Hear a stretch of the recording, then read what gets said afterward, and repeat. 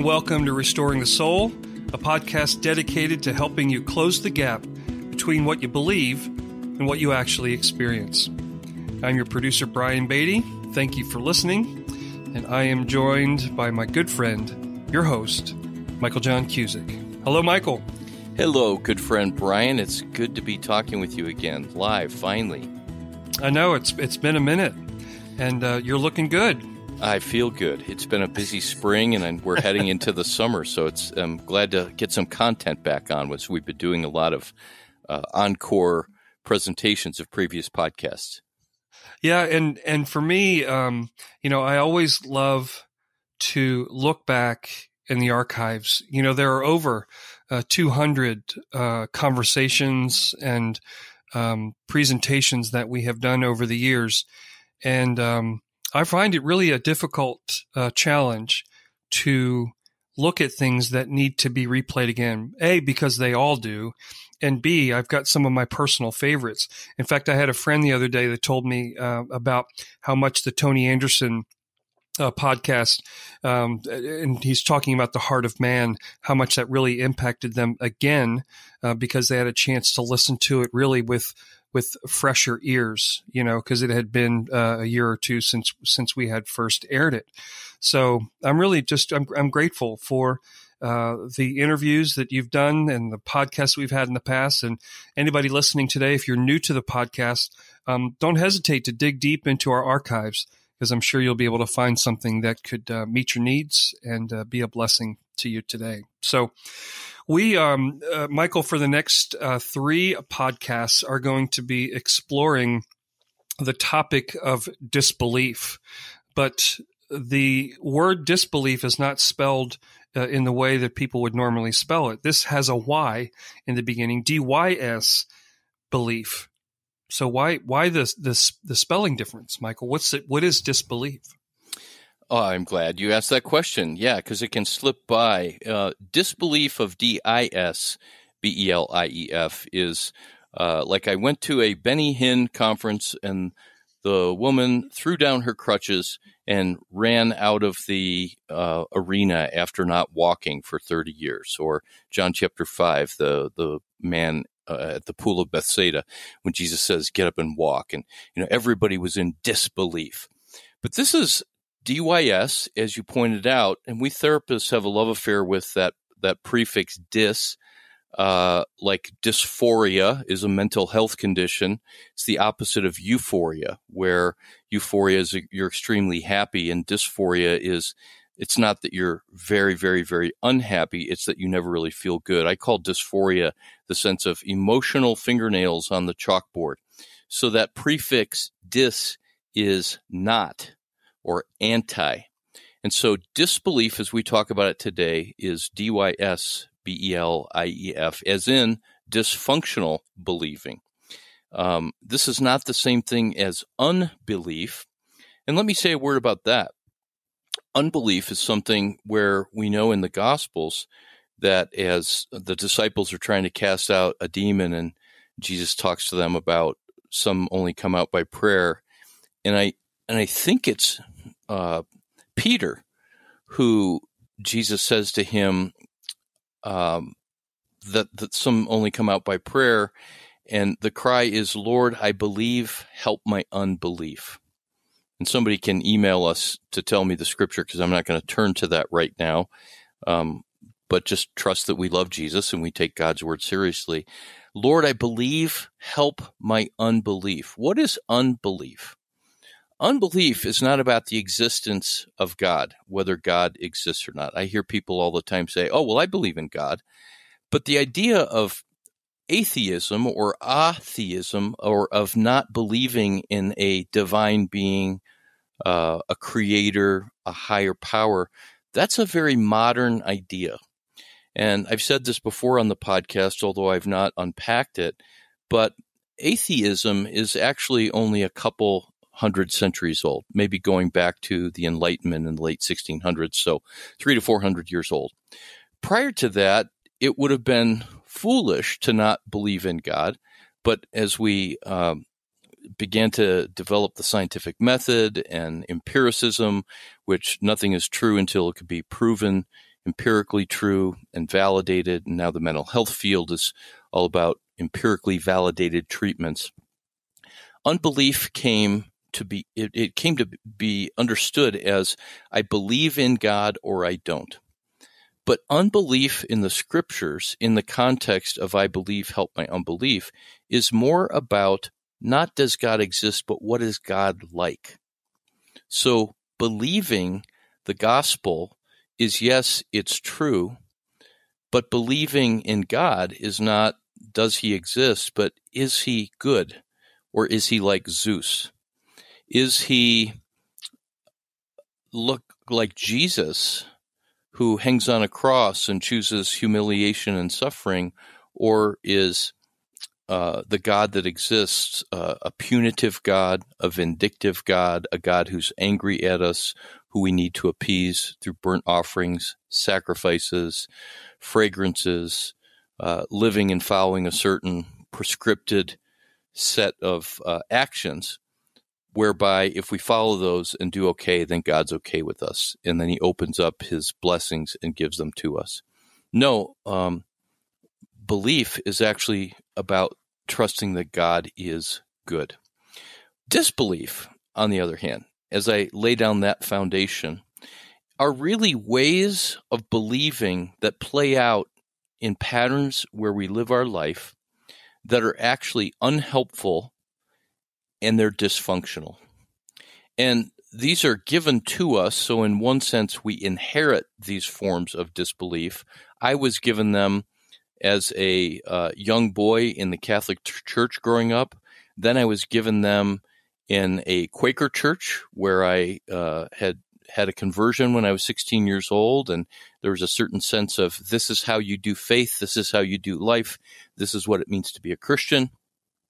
As I lived and became successful as a Christian, quote unquote, in the evangelical world for years after that, until I was no longer successful in the evangelical world, I was given these beliefs as well. But I also think that each of these are written into the fabric of our being because, the nature of our fallenness and the nature of our sin is that we turn away from the God who invites us to trust him, who is perfect love, and we turn to something of our own making. Romans 1 talks about how we fashion gods and we create images. So we fashion with our hands and we create images that we can give our heart and our mind to. And this is a very subtle way of doing that. So disbelief, I will talk about in a minute as number one type of disbelief is moralism. Number two is emotionalism. Number three is rationalism. Number four is beliefism. And number five is activism. And I like to say that each of these five types, Brian, they're dysfunctional ways of closing the gap that you spoke about at the top of the podcast. Yeah, that's something that hopefully isn't something that, I, as a producer, and for those that listen, even though it's being said and being heard every week, that it just becomes something that flies over our head. So I think it's important, Michael, that you are, over the next couple episodes going to be addressing that gap. And I'll say it again, the gap between what you believe and what you actually experience. So I'm looking forward to these next 3 episodes where you'll look to close that gap for us, Michael. Or at least give us some categories for how we attempt to close that gap in ways that are unhealthy and counterproductive. Yes, indeed. So let me back up to that. And you said, as you say at the beginning of every podcast, that this podcast exists to help people close the gap between what they believe and what they experience. And the first thing I would do is, whether people are on their treadmill or laying in bed listening to this podcast, or if they're driving in their car, are you aware of the gap in your life? I'm not just talking about more thirst for God or hunger for God or to know him more deeply. That's included in this. But my story was such where I had this dramatic conversion at age 16. I was given the promises that Jesus said, I am the way, the truth, and the life. No one comes to the Father but through me. I had this dramatic experience of encountering God's love for the first time. The Father loves me. Jesus died for me. The Holy Spirit is in me and with me. And yet I was secretly addicted. I was bound up in all kinds of sexual shame. I had no idea who I was. I had grown up in an alcoholic family. I had a decade and a half at that point of sexual abuse in my life. And when I became a Christian, at 16, I was still being sexually abused in a context where I've talked about in other podcasts. And so I applied myself with all that I believed. I applied myself by doing Bible studies on Saturday morning, by being discipled by some really good men that taught me the Bible. I memorized scripture. I attempted to have a prayer life. And on a clipboard, I had a list of all the things that were my Christian disciplines. And at one point, there were 12 different things that on a daily and weekly basis, I said, if I do these, then I'm a good Christian. And if I do these things, then God will be pleased with me. And if you had asked me, does doing these things make you a good Christian? I would say, well, I know I'm saved by grace and not by works, but these are the things that are helping me grow. Secretly, internally, I was praying and desperate that if I did these things enough, like prayer, scripture memorization, Bible study, evangelism, fasting, the whole list, that if I did those enough, then somehow my shame would leave me. I would feel this blessing from God. I would feel this embrace from Him, and all of the brokenness that I felt on the side of just believing but not experiencing God's love and the gospel, that would all come together. Thus, belief and experience would come together. And as I have been a therapist now for close to 30 years, I'm getting up there, not just in my years, but the amount of time I've been doing this, I'm hearing more and more and more people cry out in all kinds of ways that the faith that I was given and the promises for what the Christian life would be like, I was sold a bill of goods. And so people are literally in my counseling office saying, if I walk away from my faith, I'll lose my job. If I walk away from my faith, my spouse will leave me. If I walk away from my faith, my parents won't pay for my college education. If I walk away from my faith, I'll go to hell. And so there's great pain, there's fear, there's spiritual abuse, and the real honor of my life and our ministry is to be able to deeply listen, to be able to deeply engage, to not have to convince myself or anyone else of any particular doctrine, denominationally speaking, but to be able to just hear people and to say, what if your struggle to experience God was not about not having faith? What if it was actually a kind of growth spurt?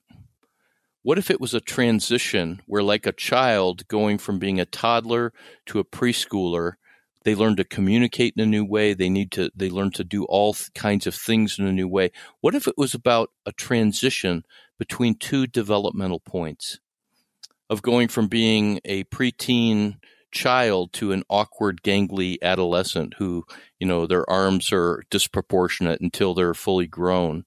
What if that's what was happening?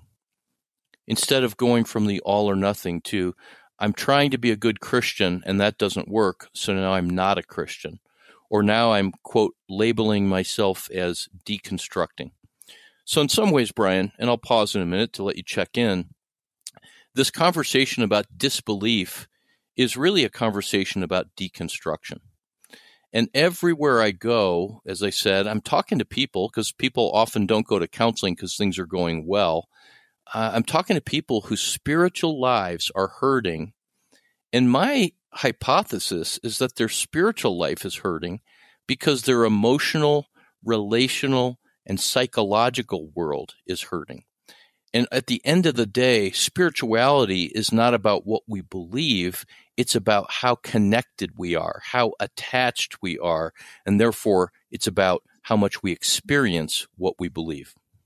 Michael, you used the phrase deconstructionism, and I've been hearing and reading about that a lot lately. It could be that COVID exposed a lot of things that people were wrestling with, and now they could finally put a term to it.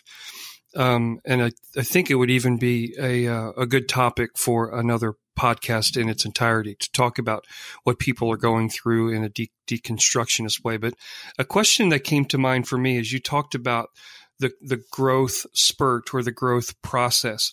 And with where you are at your life, I'd ask you to be a little vulnerable here. Where are you at with your journey? Have you gone through a growth spurt recently?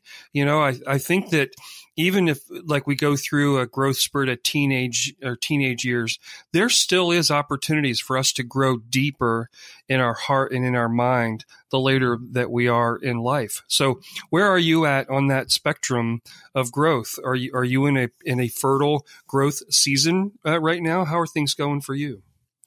Well, that's a great question. And part of me wants to make a joke and say, no way, I'm not going to be vulnerable. I'm not. But of course, that's kind of who I am. So I'm happy to. And why don't we just take the rest of this episode and do this, kind of asking the question to set up the conversation around disbelief. How's your faith, right? Years ago, my friend Bruce was in the Crab Allender counseling program at Colorado Christian University. And we were having breakfast one morning, and he told me this story, and it so resonated with me. We had been in the counseling program for a semester. And anybody who listens to this podcast and who is familiar with Dan Allender or the work of Larry Crabb, you know, the way that they train counselors is they plow up your heart and you dive headlong into your story and you look at your broken ways of relating and the Enneagram would talk about like your passions, your self-protection, all of that, but ways that we've responded to the wounds of our story in ways that are really unhelpful and sinful in one sense, because it's not about trusting God and trusting that love has us. So I'm having breakfast with Bruce, and he said he went home at Thanksgiving, and his college spiritual mentor, who this at the time would have been like 6-7 years prior to this conversation, the guy says to him, "So how's your faith?" And in the old days, Bruce would have reported, "Well, I'm reading my Bible every day, but I missed a day this week. I evangelized and shared Christ with a couple people, and I memorized some verses." That's the old days. But when the man says, "How's your faith?" Bruce said, "I really feel loved." And the guy said, "Well, that's great, but how's your faith going?" And he said, "I really feel loved." And it led to this very short conversation, like before they changed the subject and talked about football, where this man who is a spiritual mentor didn't understand what he was talking about. And what was happening for him and what was happening for me at that very same time, though we did not have the word deconstruction at the time, and by the way, that's not a modern word, that's actually a pre-modern word. And that's a process in the Bible of letting go of certain things so that you can deepen your relationship with God, to deepen and take on other things that are experience on top of belief. But what that process was he had been freed up and I had been freed up in such a way by daring to let God love me in some really hard, broken places, and for me, some sinful places, that I learned not to perform. And this is not something that I'm necessarily prescribing across the board, but I remember having a conversation with a counselor at that time and telling them how I felt like I was letting God down because I hadn't been very faithful at reading my Bible because I was in this Christian biblical pastoral counseling program. And that person said, "Well, in that case, I don't think you should read your Bible the rest of the year." And I was like, "Oh, yeah, I guess you're right, because I am taking theology and Bible courses, and so I'm studying the Bible there, and I guess what you're saying is that kind of counts." And they said, no, that's not what I mean at all. You really believe that God is okay with you, kind of gives you the thumbs up and the pat on the back when you're reading your Bible. And you really believe that you're letting him down. And that's just not the case. God is not disappointed in you. And so this idea of how's your faith, I could say then, and I can say today, and let me bring it to the present moment, I really feel loved.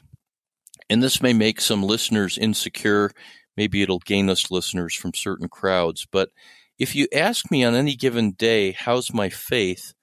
I think really the only answer is I'll say, love has me. God, who is love embodied in Jesus, he's got me. And whether I've read my Bible or thought about him much at all, when I think about the fact that he has his arms wrapped around me, the fact that if you think of the image of a person who parachutes out of a plane for the first time and they have a parachute instructor that's kind of strapped to their back, that's how God is. He's like the strongest Velcro. And so when I think about my faith, I just take a breath and I smile. And the only thing that I have to fall back on is this knowledge of the presence of a perfectly loving God. Psalm 139, verse 7, where can I go from your spirit? Where can I flee from your presence?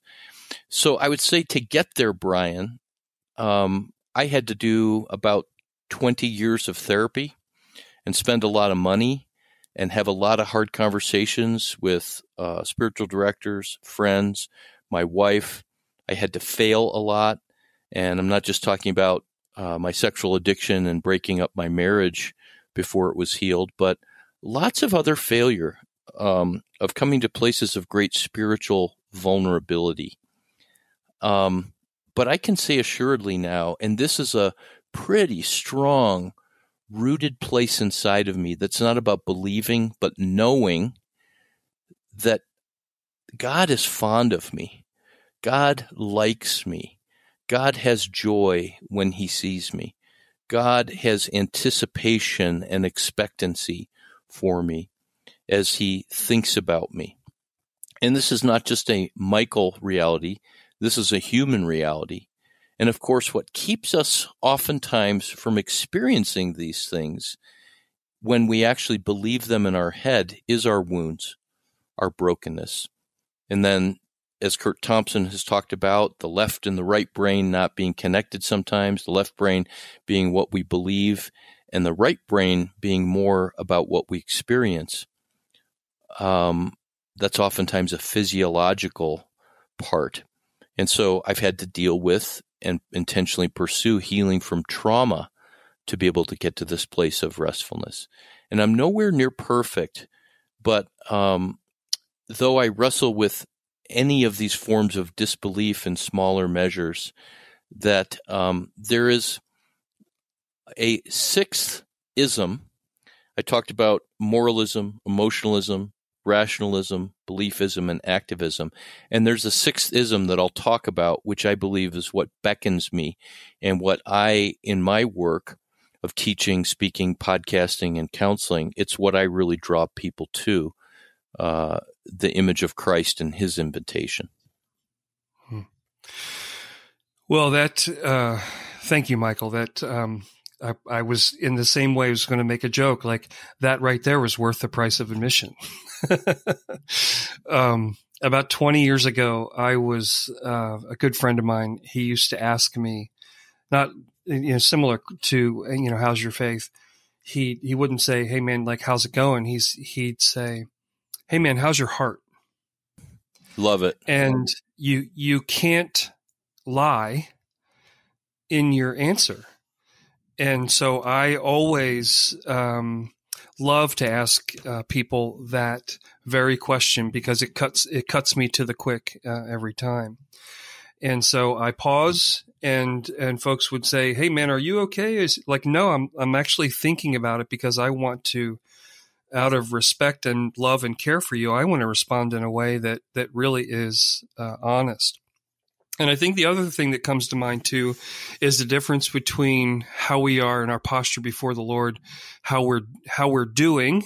You know, are we reading scripture? Are we memorizing? Are we sharing our faith? Is everybody on our block, you know, a follower of Christ because we've gone to their house and given them the spiritual laws? Or are we being? The difference between doing and being. And I really long to be that human being before the Lord. So that's beautiful. Yeah. And it, you know, it really comes back to being able to ask that question, how is my heart? Because until you and I pay attention to our heart and learn to be tender with our heart and to care for our heart, we will default to beings.